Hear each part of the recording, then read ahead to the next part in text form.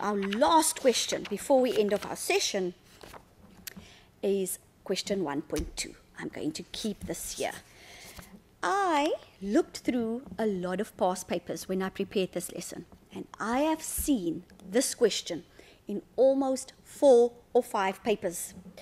Let's look at this question. Remember now, Clyde is going to take out 200,000 Rand. He's going to make 48 equal payments, and his payment every time will have to be 5096,96. But listen very carefully. He can go to the bank and he can tell them after a certain time, you know what, I want to know what the balance on my loan is. How much do I still owe you? Because maybe you got some money from a relative and the relative says, Clyde, don't worry, go pay everything at once. So he wants to settle his loan. Do you understand what I'm trying to say? He doesn't want to continue paying 48 equal payments. He wants to maybe settle his loan before the time. Or he just wants to go to the bank and ask, how much must I still pay? What is the balance on my loan? So look at 1.2. Guys, I've seen this in a lot of papers, and I want you to get it right if you see it again. In 1.2 it says, calculate the outstanding balance. Calculate the outstanding balance immediately after his 16th payment has been made. When you see outstanding balance, you again use your present value formula. X, open bracket, 1 minus 1 plus I to the power of negative n over I. Now remember everybody, he wants to know what. Listen, calculate the outstanding balance. So you are looking for P. So Clyde is paying 5096,96 every month. And after his 16th payment, he wants to know how much does he still owe. Remember now, you are looking for P because you want to know how much he owes. That 5096 goes into the place of X. And here comes the most important thing you have to remember. What are you going to put into the place of N? Please, everybody, just look.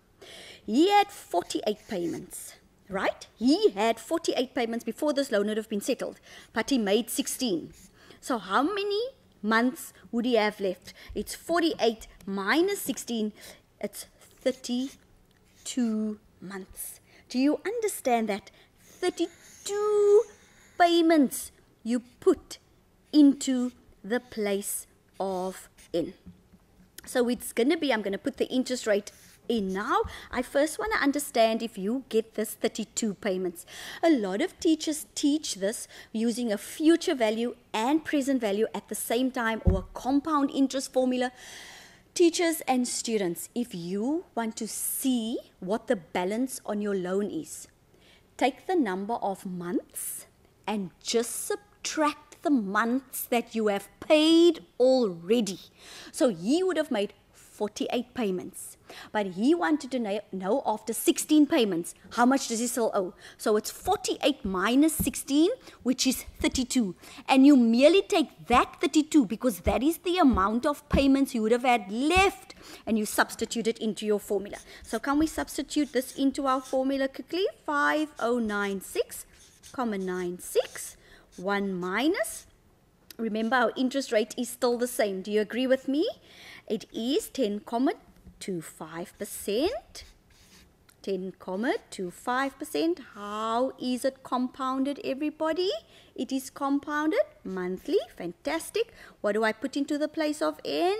Think with me. He had 48. He paid 16.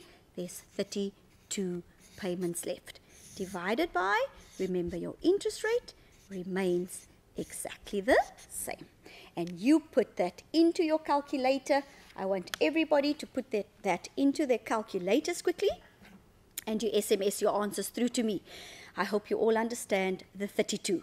He had 48 payments, 16 he made, so there's 32 payments left. I want everybody to put that into their calculators and to see what they get.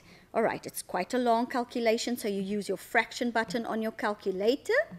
96.56, that's correct. And you go. I'm waiting for your answers, guys. Everybody on their calculators. I'm getting some fantastic answers here. Some of you are out by a few cents. Maybe you are rounding off too much in your sum. I have Nikita who says 142, 184 and 12 cents. And Dale also 142, 184 and 12 cents. Tina, just check your answers. You're a bit out by a few rands. And everybody, I want some more answers coming through. And the answer to the sum is indeed 142,184 and 12 cents. He still owes 142,184 and 12 cents on his loan after he's made 16 payments.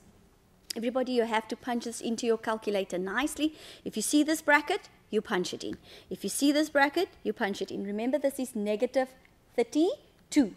Negative 32. I'm getting more people sending in that answer. I know it takes quite some time to punch this into your calculator, and that is fantastic. Claudia Erasmus from Paulus Hubert Secondary School. That is beautiful. I have Amanda from Cluttersville High School who also SMS'd the correct answer. All right, everybody, that marks the end, almost the end of our lesson. Remember quickly, compound interest is a once-off payment. Simple interest, once off. Future value, I'm saving for the future. Then you use the F formula on your formula sheet. What is the difference between present and future? Think with me. Present, I need to make a loan. I need the money now. Future value, I'm saving for the future. That's the difference between future and present value. I hope that this lesson of this afternoon has helped you. I've seen such a lot of students who says that they do understand. Just quickly, the final answer there was 5096,5656 there. Don't worry, it's just a few cents. And then I want to wish you well for your prelim exams. I want to say that it's almost 3 weeks, just 3 weeks, and you're writing these prelims exams. Everything of the best. Study hard, no partying now, sitting with your books every evening, every day, as much as you possibly can.